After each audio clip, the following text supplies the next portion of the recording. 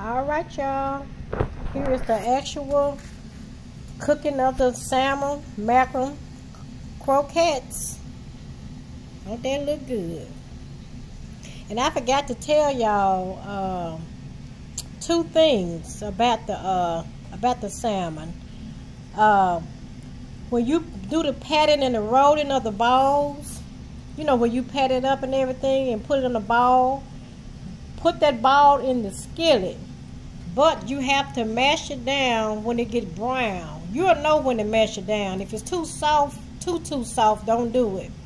But you'll know. So what I did, I put the ball in the skillet, and then once it started cooking good, then I flipped it over and I mashed it down into a patty. And also with your grease, if you have a lot of patties to cook, you just make sure you add a little more oil in there, okay? All right, so that's all I want to come over and tell y'all, and thank you all for watching.